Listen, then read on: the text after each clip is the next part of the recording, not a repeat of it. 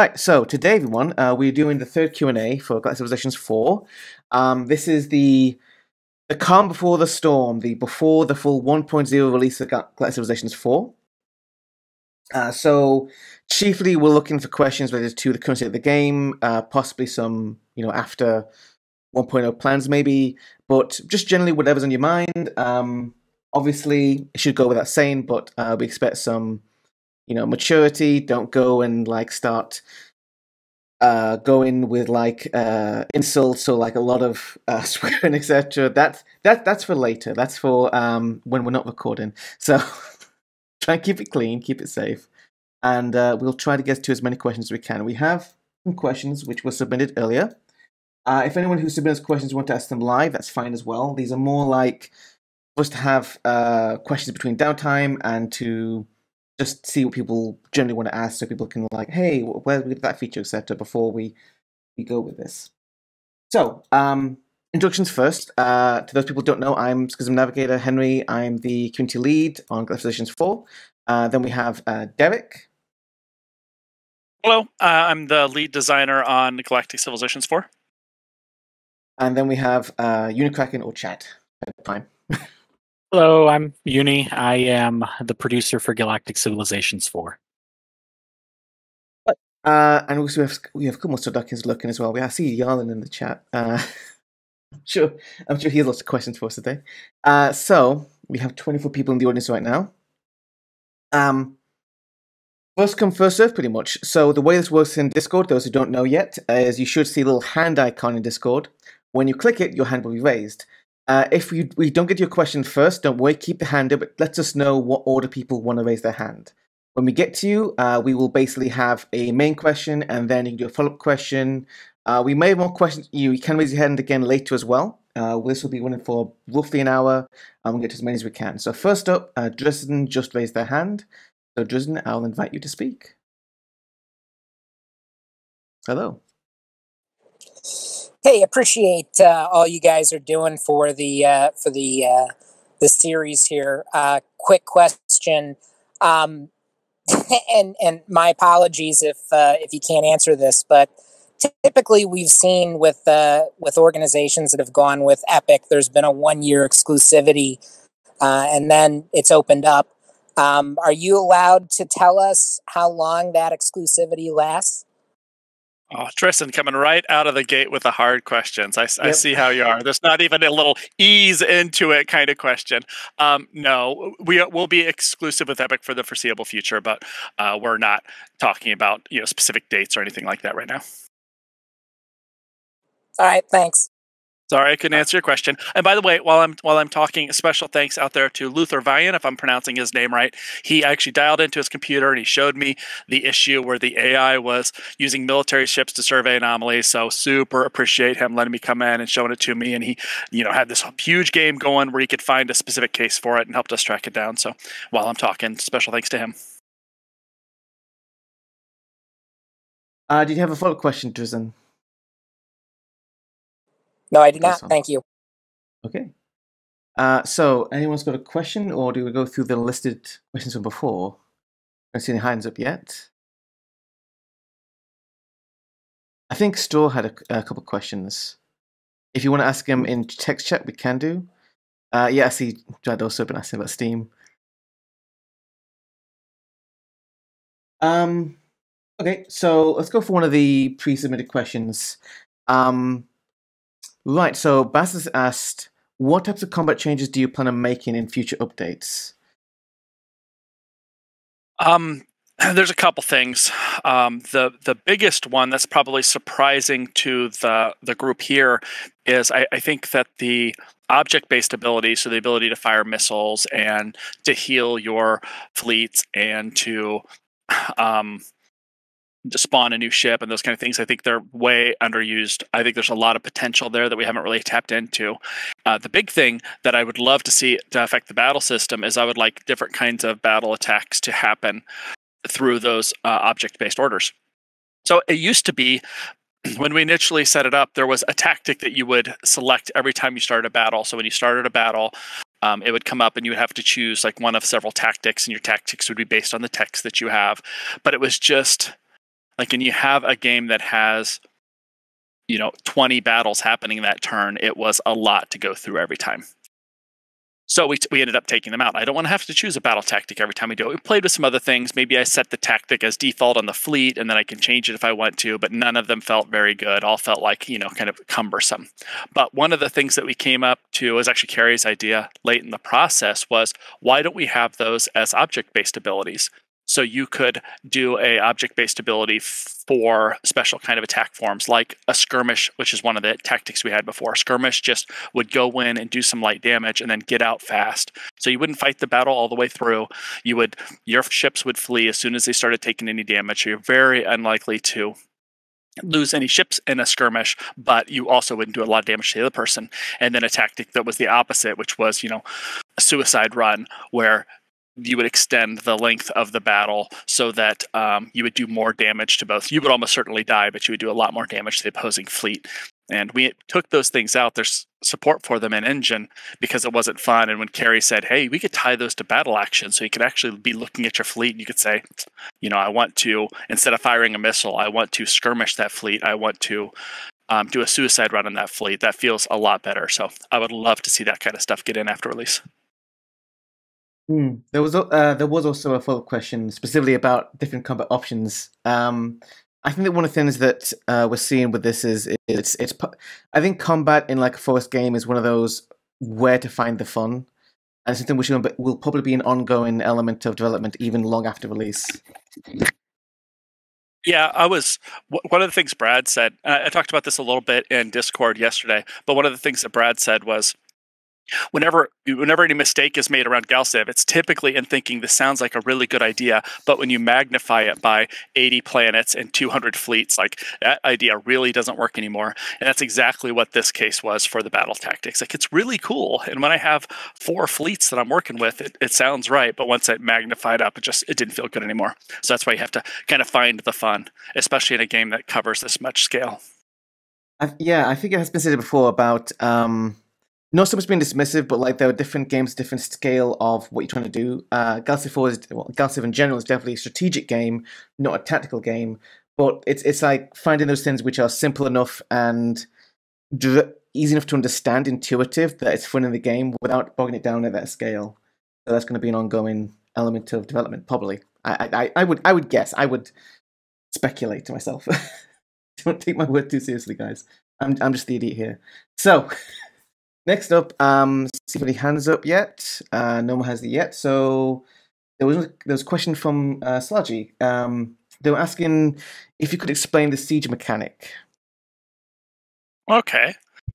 There are 2 different sorts of sieges, one when you're attacking a colony and one when you're attacking a core world. If you're attacking a colony, it is pitting the attack of the military ships that are attacking that colony against the planetary defense of the colony. It will always win, and this is in both cases. The question is always, how much time is it going to take?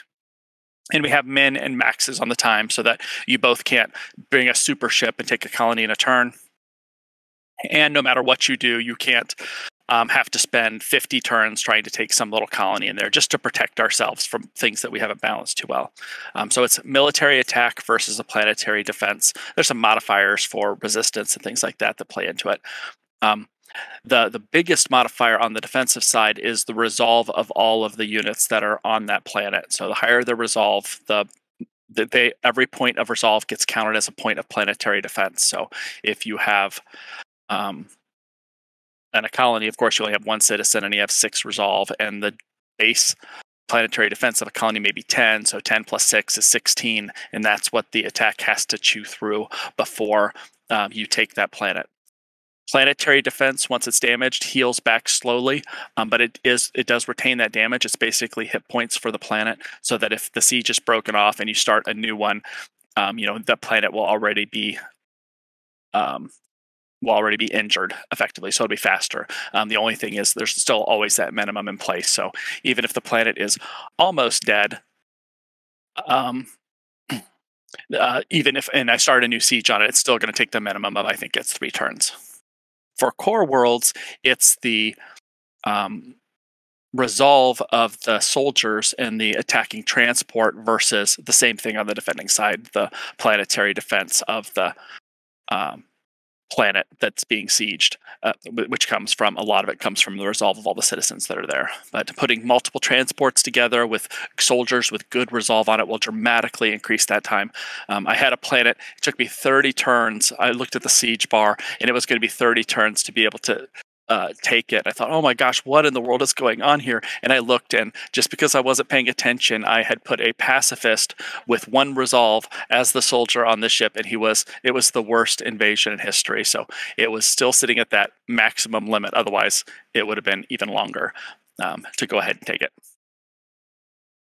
Actually, this actually reminds me as well, though, of previous discussions we've had about tutorials and because people wonder how does the mechanic work exactly. So something we have talked about before in regards to updating the way that our little helper bot works, but also personally, I would say, again, this is my pitch here, is that I think that one of the things that we could think about doing is having some kind of in-game codexing or something. That's probably going to be after launch though, but I do think that at some point having some kind of more in-depth tutorials, people can just go to that's what that does, etc. Although I know that Brad has obviously updated his walkthrough as well, so we'll probably have more versions of that later as well. Yeah, I tried to, when you look at the siege button, so we're trying to use the nested tooltips as much as possible. So when you mouse over the button, you can see a siege, and you mouse over the word siege, it will describe some of these things in there. So if there's ever cases where people are confused, please let me know. I did, in particular for sieges, because I knew it was confusing for a lot of people, try to put as many tooltips around them so that players could learn. I definitely prefer that than putting a tutorial in, which a lot of people will bypass, or putting a Wikipedia out there. I love Wikipedia, but a lot of people aren't going to check it, where I feel like the tooltips are super helpful for everybody, especially in GalCiv 4, where we have the ability to nest them so you can go deeper and deeper and deeper depending on how much information you want to see. Okay. There was also a bit of a follow-up there about the siege stuff. So Tid asks, are there plans to improve the resistance system?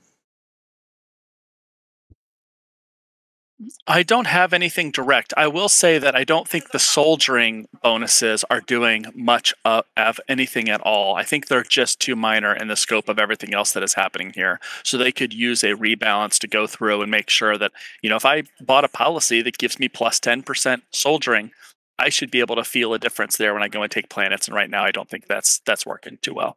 I'm not as worried. I feel like we did balance out the resistance side of it, so the amount of planetary defense coming from the resolve of those citizens, it feels pretty good, and does make me think about putting colonists with high resolve on worlds I think are going to be disputed, or keeping high resolve colonists on my core worlds that may be threatened, and putting my low resolve guys on star bases and things like that. So I felt like that part feels good, but on the soldiering side especially, I feel like it's weak, and we should do some additional work to balance it out. Okay. Quick note, people, everyone here. Even though we are using the hand raise request system, does not mean you have to use the mic. But it does let us know who to ask, who to take a question from next. Chad, did you have something to say? No, not yet. Okay. So next up is Cyclonus. Right to speak. You can speak on the mic, or you can just ask a question in text. No problem. My question's more about the weapon types with ships. It seems to have changed from Galactic Civ 3, and I'm having a hard time trying to figure them out. They used to all have different ranges, damages, and rates of fire. And it seems like that has been changed to almost all of them are the same. Yeah, we normalized the range on the weapons and the rate of fire because it was hard for more casual players to appreciate why they were and weren't going to lose a battle. So the classic case that I saw that made me go, oh my gosh, yeah, we need to fix this, was I would get into a battle where I had double the attack, I had better defenses than the opponent did, and I would get in and I would do my fast attack, and I'm playing on a big map. So I'm not going to sit and watch all the battles. I don't watch very many at all, but I would just set it to attack. All right, my fleet should be able to kill your fleet. I'm better in every single stat. And then I saw that I lost. In fact, they didn't lose a single ship in it. And that kind of swing is very frustrating to more casual players that don't want to go into the spreadsheety minutia of it. It's interesting to say, well, they had really long range weapons, so I need to do something to prevent against that. That's kind of cool. If the game does a really good a really good job of communicating all that to the player, and we weren't doing a good job of it, so it was just a mystery mechanic, or it was just frustrating at the end. So I normalized all those values so that when the player saw his, we're going to win, we're going to lose stats, they were reliable. Follow-up question to that is, I'm guessing that's why a lot of the ship modules for weapon types from Galactic Civilizations III aren't in the game. Like the rates of fire, increased range, damage, and all that stuff that you could use to boost your other weapon types. Yes. Yeah. So those, honestly, they initially left because I wanted to get the ships to be a lot simpler so that they would be more easy to balance. But as we got into that case where, like I say, rate of fire would kill them, or increased range would kill them, then we had to get rid of all those modifiers, that kind of things, because the UI wasn't doing a good job of communicating any of it. Okay. Thanks, Glynis. I'll move you back down. Next up is Divine Wrath, but before we get to them, I do have a fun question to ask, which is, do you like the yaw? I like the Yor. I don't play much of them. I play a little test game of it to make sure the stuff is balanced and working. It's mostly because Yarlin loves the Yor, and as soon as there's somebody here at the company that's playing, like they have their favorite faction and they always plays that faction, usually I don't pay as much attention to them because I know they're going to get taken care of. So Brian Yarlin is the guy who screams at me when, something is going wrong with the Yor. They're not powerful enough and they should kill everything on turn 2. Kind of stuff. Carrie is the big fan of the Memots, so of course the Memots are powerful because I'm not going to tell Carrie no, I'm no fool. So we have a couple people like that. So I play a little bit of the Yor. I like the Yor. I like that the Yor feel different than the other factions. Faction differentiation is really important to me. So when I play them, I'm thinking about different things. So I like them for that perspective. The ships are pretty. Go ahead, Schism. Sorry. I was just going to say, personally, I am also a fan of having more robotic or AI races in general. I do feel like we're missing probably like another major one, less quote unquote evil than the Yor maybe. Yeah, we had played with one. I won't talk about it here because it may come out later, but there was another synthetic race that we were planning early on that had some really cool art for it, but didn't end up getting in because they were just a little too weird. We have to change so much stuff to make them work. But I agree with you. More synthetic races would be good.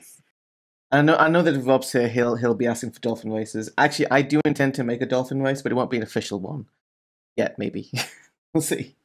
So we'll get to Divine then. So Divine, you can either invite to speak. You can either ask in chat, or you can use the no mic chat. And Jan saying long live the Yor. Okay, so Divine's question is, any hints on what kind of DLC or expansions are planned in the near future? I'm just trying to get this game out in 5 days. So no. Hey, we have some ideas for, what's coming down the pipe. And I think there's lots of potential in GalCiv IV to just keep adding onto it. It's a good firm base to start from and a lot of fun here already. But lots of directions that we could go with it, but nothing that we're dropping here. By the way, we're talking. Except for what? You're going to talk about your dolphin race again, aren't you? Yeah, that's confirmed. That's going to be that's the first patch. Talking about the Yor, Brad made one of the changes to it that I really like, which is just that Yor are just happy, just generally happy. I think the only thing I'm looking at them that they don't like is having non-Yor on their planets. Like they don't like other people. But outside of that, you could do anything to the Yor. Tax them as high as you want. Like they're whatever. They'll get along. Do you have a follow-up question, Divine? We'll wait in chat for that. Find Wrath is type in.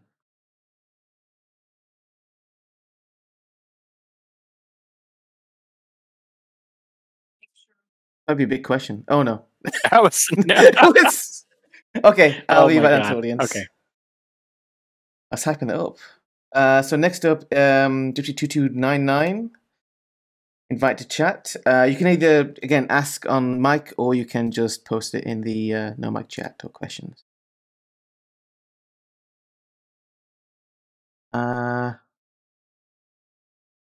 Gypsy. I think we lost them. No, I thought they're typing in no mic chat right now. Oh. And Lutherian is also queued up for ask a question next. Let's see what Gypsy types, and Tid is also typing. Hey, Chad, what's your favorite civilization in the game? What do you usually play as? I actually just really like humans. I'm very boring. Which humans, though? The Alliance or the Resistance? The Alliance. That is. I mean, I'm very boring. I always play as that kind of faction in every space game. So Gypsy's question is, when will the map editor be included? There are no plans to add a map editor, so there's no campaign in GalCiv 4. So we really work on the map generation, the programmatic map generation, more than putting out a map editor for it. So no time soon. I'm not saying we won't ever do it, but no time soon. It's not coming out in the next month or first patch or anything like that. There was also one of the questions that was asked before before the event as well. Gypsy, do you have another follow-up question? In the meantime, I'll ask one of the other ones in the... Another fun question. This was a question on Facebook. It was, are Draginol or Frogboy the same person, or clones of a mysterious overlord named Brad? I swear, from how much work that guy does, there must be 3 of them running around somewhere. He's, of course, been deep in the AI code on GalCiv 4 and working on the design side and helping with balance and play testing. And that's just one of the things we have going on at Stardock. I've heard rumors that there's an entire software company around here somewhere that he also is heavily involved in. So I've only seen one Brad at a time, but I would put it past him to have clones somewhere. You never see Draginol and Frogboy in the same room. That's right. I'm always worried that I'm going to walk into the wrong room here and find a giant room full of like clone vats. We put the other Chads as well. That's I don't see a follow-up question from Gypsy yet. Oh yeah, one of the questions that was asked before as well was about the lore question. What's the lore behind the precursor sentinels? So, in my mind, at least, Brad's the lore holder for everything GalCiv. Of course, he created this game, this universe 25 years ago. So he's really the guy that should answer that question. But in my mind, the precursors created these sentinels as ways to guard the worlds and to prevent warfare. If they were done right in game, they would only attack civilizations that were at war. And if you were at peace with everybody, they would totally leave you alone because they're supposed to be out there watching for violent civilizations and bringing peace to the galaxy. So I would love to see that change. I'd love to see, hey, listen, they won't ever touch you unless you declare war on somebody, and then the Sentinels are going to go crazy on you. But that's my internal lore for them. I'm going to pose my version, similar but different. So what if they were originally set up as some kind of protectors or like gardener robots, right? Make sure that worlds aren't despoiled, etc. However, what if over time they're breaking down and they're starting to effectively go rogue from the original purpose? This might even lead to a potential synthetic race in a future expansion. I'm just so impressed you didn't include dolphins anywhere in that answer. So no, good on you. The dolphins are the secret masterminds that come in the expansion after that one. They're the ones that made them go rogue and use them as a new threat against the galaxy that united everyone under one cetacean-led empire. But I think it could be kind of cool as a nice little mechanic for players to think about, hey, listen, I'm not at war with anybody. The Sentinels are going to be just fine with me. I can fly over there. I can colonize that world right beside them. And I'm actually going to use them as defense here, as compared to if I just start going to war with people, then suddenly, I got to deal with them too. Okay, so Lothavian has a question to ask. Again, you can use mic or you can just post it in the questions. Reddit's also put up dolphins now. It's Rob isn't even here, and it's already becoming a huge topic. Right, so Lutherian, I think this is the question. I like to stick the space monster artifacts in the AI, but I've noticed that they ignore colony ships. What assessments does the AI use for the hostiles to determine targeting? That's a good question, because I've definitely seen the AI grab colony ships, space monsters in particular. If they take a ship, they convert it. And I've seen them convert and have space monster colony ships, and the only way they can do that is by killing one. So I'm surprised by that, actually. Lutherian, do you have a follow-up question? Apart from just commenting, that's weird.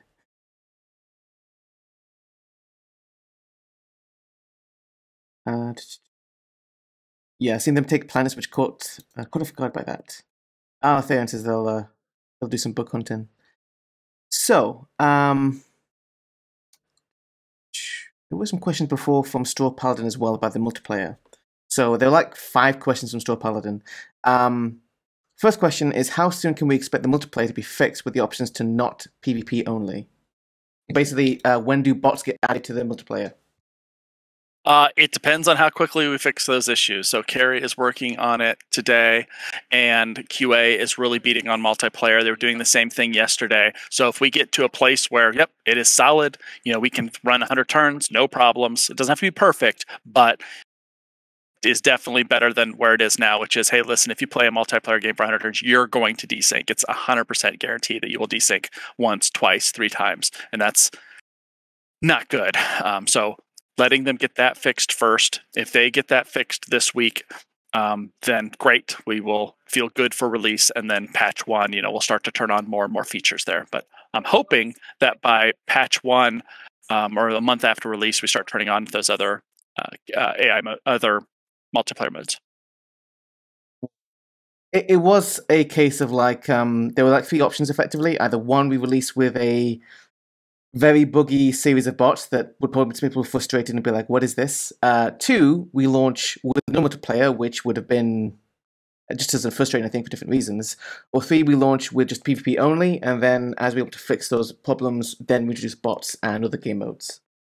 I just needed to help Carrie to focus, so she wasn't just getting 10 different errors which are unrelated. Hey, listen, let's get this working. Let's take care of these errors once the AI is taken out of the puzzle and get that solid, and then we'll keep adding on more complexity, and she can fix them as they come up. But it's definitely a high priority for us. We're working actively on it today. I love those other gameplay modes. I did some player versus player stuff with Ron. But Survivor mode, the cooperative, I think is really promising, so I'm excited. So we will not be abandoning that. Those modes will be coming back for sure. Lothavian has another question. Type it in chat and also go to the second one of Store Paladins, which is, has team given any thought to the balance in the starting positions in multiplayer PvP maps? Store Paladin says that every time they start, they started one so far, one guy gets in the middle of the map, and the other gets to the side of the map. Again, the middle of it can expand in any direction, whilst the other one left in the corner is just struggling. So yes, it's actually really easy to. We have kind of this mix. We don't have a map maker where we go in and say where everything is going to be. Instead, we can tell it to randomly generate the map and then put starting points for players in these areas. So it's actually super easy for us to go and make a map that is perfectly balanced for X amount of players. And I think the one that Straw's probably playing on has 5 spaces, and they are north, east, south, west, and center. And he's probably right that when you get put at some of those places, they're bad. What I need to do, and it's super easy to do, so we may be able to turn it around really quickly, is just make a map that is specific for 2 players. Perfect. And there's only 2 starting locations there, and it's going to be point A and point B, and they're balanced. And then 3 players, and they're perfectly balanced and equidistant from each other and in fair areas of the map. And then 4 players. That way, you could pick based on the amount of players that you have. You can pick. You aren't randomly being assigned starting positions because there's only enough starting positions for exactly your player count, and we can make sure that those starting positions are balanced with each other. Okay, so next question is from Divine Wrath. Any clues to who kidnapped the young Manti? No, I'm not giving that away. No. The Manti are my favorite race, by the way, because I love their command ships, that they're all survey ships, and their colors and their ships look super cool. So I do love the Manti a lot. I thought the first one were your favorite. No, I have a Festron icon here, of course, but that's Sarah's token faction. She's, for some reason, convinced that they're the cutest, which says a lot about Sarah.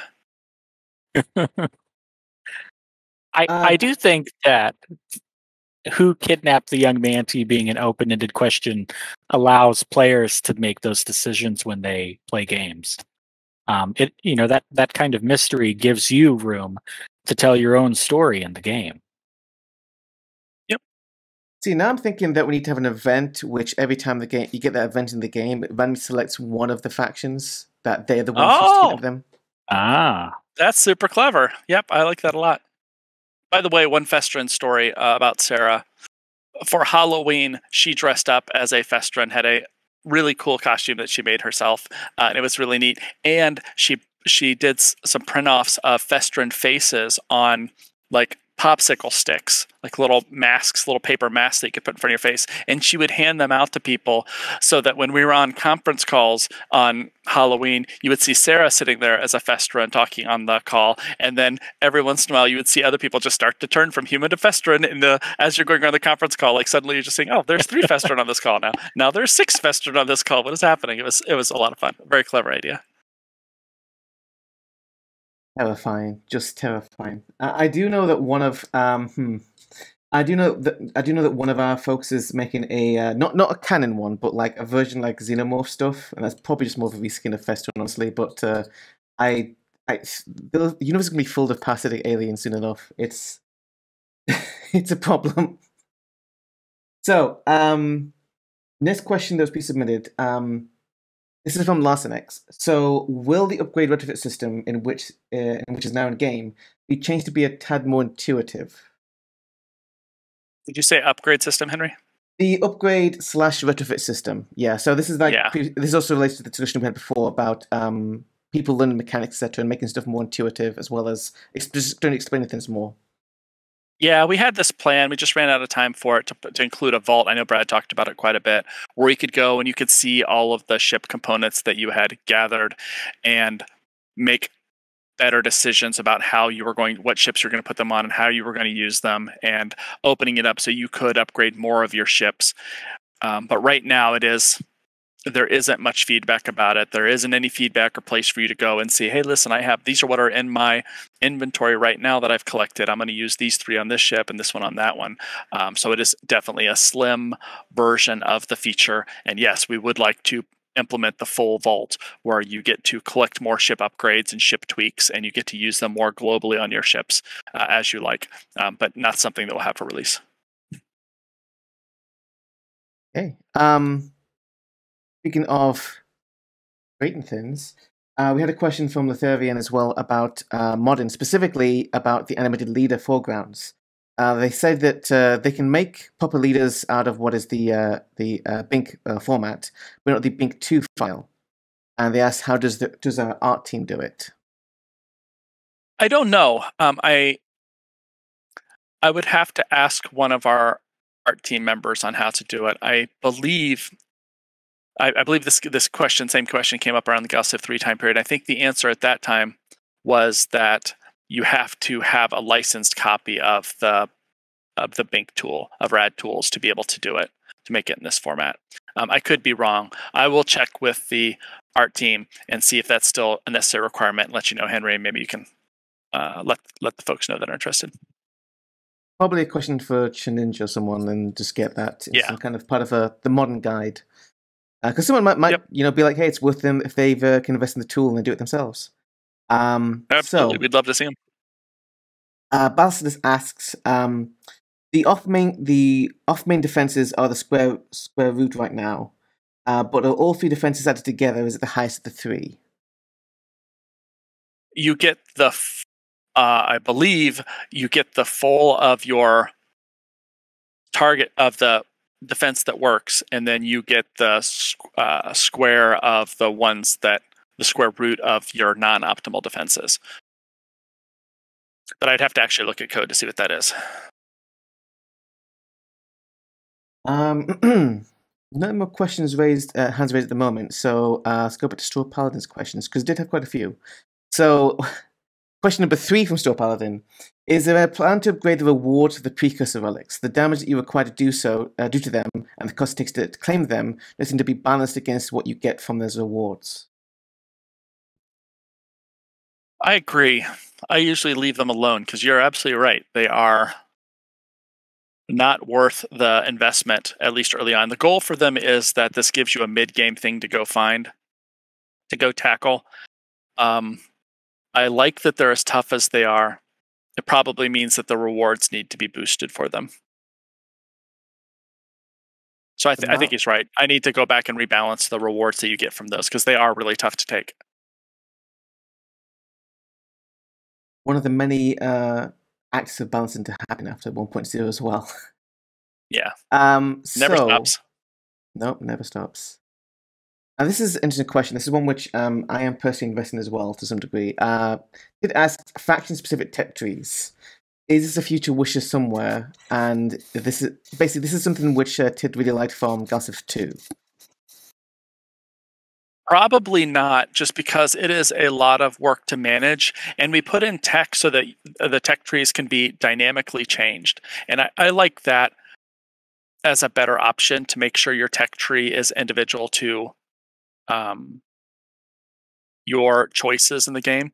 So I would much prefer, instead of having the Drengen have a whole different tree that belongs to them, but have a series of 8 techs, 10 techs, 12 techs that are unlocked with the whatever Drengen trait you have out there, warrior or what have you.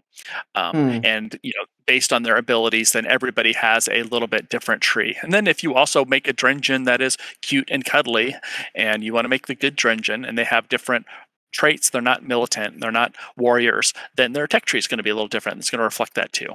But that's the direction we're more likely to go in, is making the tech tree more dynamic. Even an event that comes up and gives you an opportunity. There's already events that add a couple new techs to the tree, like some anomalies where I find a new laser weapon. My choice is I can either strap it on the ship that found it, or I send it to my scientist, and if that happens, then that puts a new tech in my tree that I can research and gives a bonus to all my laser weapons, things like that. So we do a little bit of this, but there's definitely more potential to add to that system. Yeah, that is something which I know also from in this space they did as well, where you had like most of the text were the same, but you have like a couple of prestige texts, basically things which were specific to a race or to, we could tie them to ideology. Yeah, do all of them. It could be an event that unlocked it. It could be a leader that I've hired that unlocked it. It could be a racial ability, a civilization ability, or ideology, just like you say. Anything that makes the game different every time I play. Dolphin tech is all either sonar-based or backflips. Oh, okay. Really fancy space maneuvers. Choreographed. Question, let's see. Anyone got their hands up yet? Yes. Lutherian has another question. Lutherian, where's your question? I don't see it typed out anywhere. He is typing. Indeed. It's probably a good idea to try to have your question typed out. Yeah. If you're not gonna ask your hand up. Yeah, if you're not gonna ask it like live, to just make sure you type it up, so you'd be like, hey, it's over here. Another question from Straw Paladin. For the Civ and racial balancing, is there a plan to attempt more balance between the races? Some abilities the computer still doesn't seem to be using properly, like the Baratech Grove ability. The Grove ability, did you say? You mean the Spore? Yeah. Yes, we'll always be balancing these guys, the races out. Personally, my goal isn't to make them all perfectly balanced, but to make them so that I want a player to have that race, that civilization as his favorite. So if somebody's like, I really love playing those guys, they play a little weird, a little strange, that's more important than them all being perfectly balanced. I want them to feel different when you play them. So like the Memots, I know the Memots are super powerful, and I tweaked some things on them, but I didn't want to take away the thing that made them feel super powerful. So rather than take away their 2 ships for 1. It was, let's take away some of their food on their starting planet and some of the food that they have in their starting system so that they get hungry relatively fast, which is what a player should be experiencing when he's playing. So I like doing more things like that.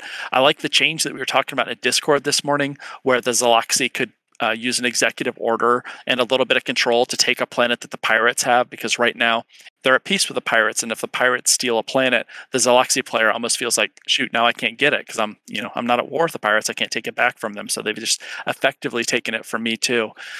But if you had a little ability to kind of spend a little control and be like, thank you, pirates, I will take that from you, as well as maybe spend a little control and click on a pirate ship and be able to take control of that pirate ship, I think it would feel super good and compelling for the, I'm a bad guy and I'm working with other bad guys. So our little criminal empire, the pirates are just a part of my power reach. So things like that I really want to have. But to answer the initial question, balance is always going to be happening, but I'm a lot more interested in making sure each of the factions feels special. Yeah, the real danger with balance is that the stronger you lean into it, the more monochromatic your factions, your civilizations become. And so we have to balance the balancing as well. Yeah, it's super easy to balance a game. You just make everybody identical and you're done. That's it. It's good. Mm-hmm. Right, so I'm just looking over questions we have still to go through. We do have some questions about translations. So we've had a couple about specifically Polish and Chinese. But in general, do you want to talk about the current plans of translations just after release and maybe long-term plans as well? What kind of languages we're aiming for and how the process that looks like?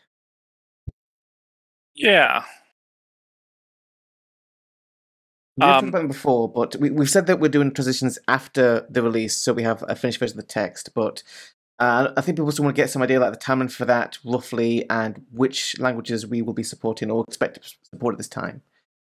Yeah, you're absolutely right. Like, it's just going to be English at release. We're going to get all the text files out for translation and get German, French, and Russian, and quickly is our plan right now. And then it will just be based on sales to see where we should go in other areas, both of GalCiv 4 and taking a look at GalCiv 3 and see where it sold and where it didn't sell, to decide, is it worth translating into these other languages. GalCiv, from a text translation perspective, is a massive, massive, massive deal. There is so much text in this game that it's expensive, honestly, and it takes a lot of time to go through all of it. So we have to be careful about what we decide to translate into. Just a thought as well, just more from myself here, is that something I know that our community wants us to do is do their own translations and things.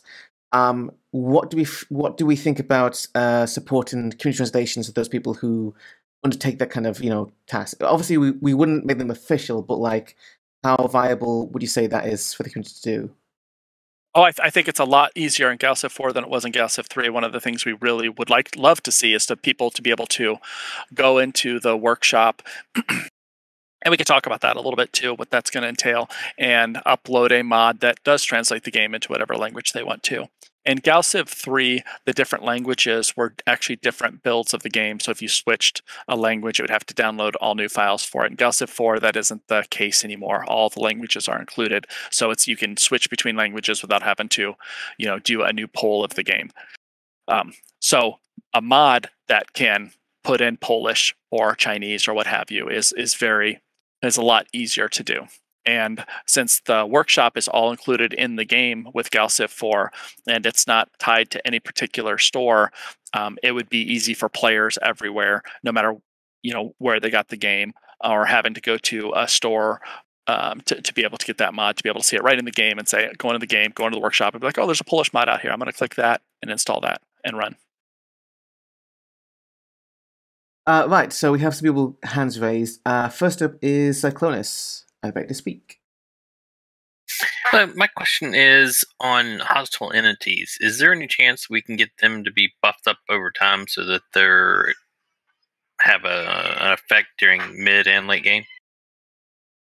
They do buff up over time. They do a couple things right now. They increase the range they're allowed to travel, so their leash is modified as the game goes on.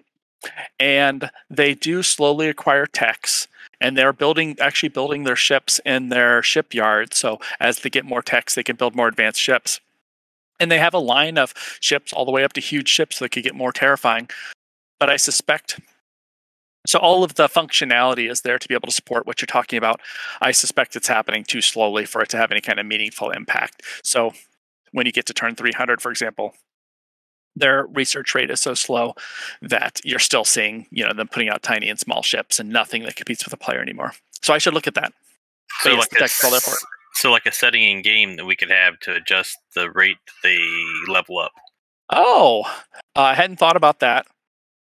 Because my goal was, and can we get it fixed to where when we click abundant hostile enemies, we get more than 3 per sector? Because I would like to have 20 to 50 per sector and just be a monster hunter. Dark Souls of 4X games. It's the Elden Ring of those games nowadays, Henry. Give it the times. Well, I need something to XP my ships on. Yeah. And we need to adjust the XP rate, because the XP rate on pirates is extremely low. It's 3 experience points for one of those tiny ships. I've done a lot of testing on those. Always. Right, but I meant, I'd like them level up faster so I can fight medium, large ships so they get more XP. Yeah.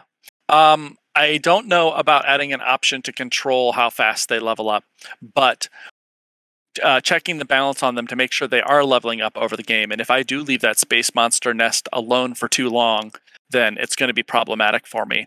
It's something that I can absolutely do now. And I also have a bug on my list for the fact that when you're changing the variants of hostile entities, it isn't doing much unless you turn them off. Because even one step above that to the very rare is still putting 3 in your sector, I believe, and all the way up to the top. I did increase the amount at the top, but certainly not that they're having tons like you're talking about there. So maybe I need to play with those numbers too. Yeah, I've tested it multiple times. I get 0 on 0 setting, and then all the other settings I get 3 or 4 max per sector. Yeah. Okay, I'll check that out. I do know that slider isn't working well. That's good to know that they do upgrade, because I just want to be able to fight huge Leviathan ships. I think it'd be fun. Yep. There are some galactic challenges that will give you that opportunity as well. Thank you. Right. Thank you. Next up is Wizards. Hello. Hello. I had a question regarding. I had noticed in early March that GalCiv 3 had shown up on Game Pass. I was wondering if there's plans down the road, like maybe a year and a half after launch, for GalCiv 4 to maybe show up. And by extension, for other Stardock games to show up on the subscription plan, like Sins of a Solar Empire and Star Control. We don't. Sorry, go ahead, Henry. I was going to cut me off and make me say something correct before I say something I'm not supposed to. I was just going to say, any plans or announcements you might have about that, you'll have to wait to see if and when those announcements happen. When this Q&A is not about anything to do with Game Pass or anything else for that matter of fact, just GalCiv 4 and our upcoming launch. I also have a comment. This is from 3, but it might apply to 4. Yep. A friend had done an exploit, sort of, with spies, where he managed to get spies on capitals via some finaglery, and it managed to totally shut down the AI and cut their research. I was wondering if there's any kind of safeguards to prevent that in 4. So a couple things. One, thank you, Henry, for being a good corporate citizen and keeping me from saying things I wasn't allowed to say on this call. So that was good. A question for you. A question for you. Before I answer your question about the spies, can I just ask what you think of Game Pass? What do you think about GalCiv 3 being there? What's your opinion as a player? Well, since I'm one of the people that owns it via Steam, I think it's a good idea to see it on Game Pass, because it's a way for people that don't own the game to play it. But by extension, if the games are coming to console, it's a good way to get people to play it. Like, I know my brother just got a Xbox Series S, and he got Game Pass because it's a way for him to get a ton of games for free, and he might want to try out Star Control if it shows up there. Okay, that makes perfect sense. Thank you. To your question, the way that spies and espionage works in GalCiv 4 is completely changed from GalCiv 3. So instead of having a spy that you put on a planet or these citizen that you spend to get these kind of espionage actions, you have leaders. And some of these leaders have special abilities if they're assigned as diplomats, and you can assign one diplomat to each other civilization that you know of. Some of the diplomat special abilities are like the embezzler will start to steal some money from the other civilization and give it to you. Some of them steal a little bit, can occasionally steal a tech from the civilization that they're assigned to and give it to you. Some of them will spread a little bit of crime to the civilization that they're assigned to, or increase your culture over that other civilization, things like that. Some of them are actually beneficial. If you have another civilization in the game that you like and want to be friends with, there are some that will improve the approval of the civilization that they're assigned to. So yeah, do it to be nice to them. Give them a nice diplomat that's going to give them perks too. But the system is completely changed, so the exploits you're talking about shouldn't apply at all in GalCiv 4. Thank you. Thank you. I was going to ask, maybe I missed it earlier, but what's the news on being able to share mods in the game or custom civilization? Like, for example, Shizm's dolphin race. Well, it's all about the dolphin race. I'm glad you asked that. No, it hasn't been asked yet, so it's good that you brought it up. We will be releasing the workshop on release, so it'll be available next week. We're going to have the ability to share ships, absolutely, and we're working right now on getting, it's like civilizations are in, but it's a little buggy. It's just one of those areas where sometimes you can get messed up. Right now, where it is, to be 100% honest with you, you can create a civ, you can upload the civ. We have a couple internal ones that we've made and are up there right now. You can download the civ, but when you download it, you have to restart the game before you'll see it in your civ list. So what would happen for 99% of the players out there is they would go, because remember, this is all in game. You're not going to Steam Workshop or something else. You don't have the game shut down. It's just right there in the game. You go and you can see all of the civilizations that are out there. You click one, oh, that one looks cool, I want that. You click on it, you hit download, and then you go to the start new game screen, and your dolphins aren't there, and you feel like, oh, this doesn't work at all. So it's just a really bad player experience. Now, we could put a tag on it and say, hey, listen, you have to restart before it comes, but we're trying to make sure that this doesn't look too awfully janky. We do have our standards. Everybody in this call is going to be saying, yeah, right, we've seen the early access and the alpha versions of the game. We don't believe you. But we do have our standards. So we're trying to get that all kind of ironed out. Right now, the plan is to make sure that you can share ship design. So if you want to go ahead and make your custom civ and you want to grab some custom ship designs, some cool stuff that's out there, and put into their ship style, you can do that. If you want to make some ship designs and you want to share it, you can do that. And I'm hopeful that we can get civilizations too. If not, they're going to come soon after release. And then after that happens, we'll start looking at being able to share entire ship styles, and then being able to share entire mods that can make XML changes to the game and do all kinds of crazy things. With regards to like XML changes and things like that, this is just a suggestion from a person that plays games. For like the civilizations and ship sets, maybe when you get to that point, don't require a game restart. But for the XML changes, you're gonna want to put like a notification of some kind, that in order to use this mod,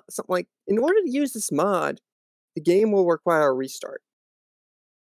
Yeah, I think you're right. I think that if you are changing the XML stuff for it, unless Carrie has some magic that I don't know of, you're absolutely right that when you're doing those kind of total conversion mods, you're probably going to have to restart the game to do it.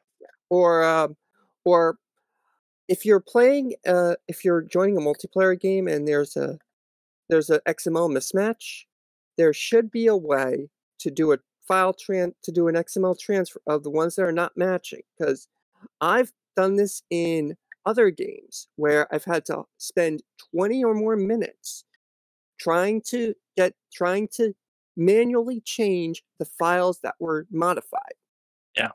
So have a way to transfer the files over and maybe automatically create the mod folder. If it's direct game edit, like make a, I don't know, like default date folder that uses the files? Yeah, we already do something like that for if one player has a bunch of ships that the other one doesn't have, and we send the ships across. GalCiv 3 did this, so it would wrap up your custom civilization and stuff, and those would all be synced before the game starts, which is why a lot of times you start a multiplayer game in GalCiv 3, it takes a long time because it's sending all this data back and forth. We made a big change in multiplayer for GalCiv 4 to make it more resilient. Which is everything's running now on the host machine, and GalCiv 3 used to run the game simultaneously on every player's machine, and then they would stay in sync by sending the change events between them, which was very fragile and required everybody to have all of the data. In GalCiv 4, it should be easier to do that. I don't know how exhaustive the modding is going to work in multiplayer in GalCiv 4. Playing as the faction, the civilization that you've created is certainly doable, but I don't know how elaborate we're going to be able to get that to work without multiplayer blowing up. Some discussion I'm seeing in the Nomac chat here, and just to clarify something, is that people sometimes hear workshop and they think of Steam Workshop. In the concept we're talking about, the way that we're going to handle mods is through our own internal system. So this will be completely independent of Steam, of Epic, of anything else. So you won't need to go through any, like, one of the issues I think that people find more and more these days is that if they get a game on one place or something and they're trying to get mods or whatever, it can become an issue of like where you download that or like what versions you're syncing. Even something like The Witcher 3, for instance, they have it whereby the version for GOG versus Steam is different for mods. We're trying to avoid all of that, making everything as internal and as kind of consistent across wherever you buy and play our games. So it's not Steam, it's not like Epic or anything else like that. It is purely our own internal system, which we are developing, which is part of the reason why it's going to be a little bit in progress as well as we go forward. But this is what we're developing, not just for GalCiv, but for all of our future games in regards to the way that you do modding and download and update things. Yeah, it's kind of a shame that we have GalCiv 3 on Epic right now, but there's no, workshop content. There are, I forget what it was last time, like 20,000 pieces of user-created content that's available on Steam for GalCiv 3, and that just isn't available there on Epic. So that's disheartening. So we don't want ourselves to be tied to any store like that. So this is such a better system for long term. Yeah, it's a cool system, but then you have it whereby people on GOG or Epic or anywhere else, they just can't use that, at least not in the same way. So we do have one more question, and we're coming to the hour mark here. But thank you, Wizard. Moving back to the audience. That's from Sci-Fi 1950. If I'd like to speak, you can use mic if you want, or can ask a question from the questions channel. Is my mic working? Yes. So I'm just curious on the custom civs. Any plans to give some additional features there rather than having to go and tweak XML files, such as maybe access to picking factions or tweaking the home system, things like that? You can pick the home system right now. You can pick what type of planet they have.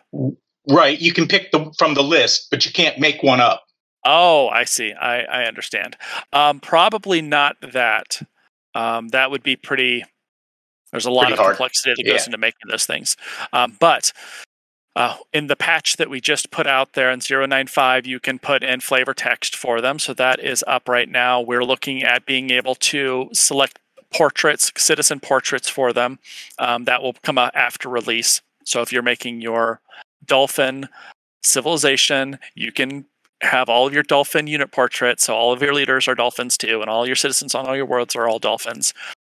Without having any kind of XML or anything, you can do it right there in the editor. So that is planned to come, and being able to pick factions as well. What are the 4 factions that this civilization uses? By the way, a million times on this call, I've been saying faction, faction, faction, because that's what we call it internal. Whenever I say that, I'm typically talking about civilizations, except in this case. When I talk about races too, this race, that race, that's old GalCiv, just because I'm used to it from GalCiv 3. That's what we typically would internally call civilization. So I'm sorry for the confusion there. Yeah, it's fine. So after release, you're going to add the ability to pick what factions your civilization has access to? Yes. Okay, cool. That's all I had. Okay. All right. No follow-up question? Just okay. The audience, thank you. That actually brings us to the hour mark for this. Was there any final comments either yourself, Derek, or Chad had for our audience? I don't think so. I wanted to talk about the workshop that's coming, so I'm glad that we got a question out about that. We have a lot to do before Tuesday, but we're excited. If you haven't tried the 0.95 beta that's on test right now, please try it out. It has the as well as some balance tweaks and some new features. It also has the new intro, which is amazing. The art team did such a great job on it, and a new splash screen for it, which turned out really good. So very proud of all the work that the artists have done. So you'll want to check that out. Right, and Chad. I just wanted to thank everybody for coming. We really appreciate it. We really appreciate the support we've got so far. The community for GalCiv, I'm new to GalCiv, and the community is just great. I've been really impressed with how cooperative they are and how interested they are in the game. So it's been great. Yeah, I think we say that almost every time, but generally one of the things that motivates the team and is able to help guide and direct things is the fact that we do have such a good community. And people here are not. I mean, it almost feels every time I say this like I'm trying to talk bad about other communities. I'm not. It's just that there's a tendency, especially I think amongst games in general, people to get very agitated and very passionate sometimes, shall we say, about things. Not always constructive, but we do consider ourselves fortunate to have a pretty good and constructive community that sometimes it tells us when we get things horribly wrong and it hurts, but on the long term, that is how you get a good game, and even a great game, quite possibly. Yeah, you can't undersell the amount of change that, especially the people that are listening right now, have made to making this a much better game, and have convinced me out of things. When you start a game design, you have all these ideas and it all sounds great, and then talking to the players, you're like, oh, I understand what you're saying. So it's definitely changed our direction and made the game much better at the end. So any of the community feedback and support is always appreciated. Right. So as always, thank you everyone for coming to our Q&A. We may have another one sometime after release, but probably after Derek and everyone has had time to hibernate for at least 6 months. Remember to check us out on GalCiv4.com. We will be releasing in 1.0 very, very soon. And as Derek mentions, 0.95 is currently out. It is on the test branch, so check that out. Keep those sit-ups coming in. Those are very useful for us. And we'll see you all next time.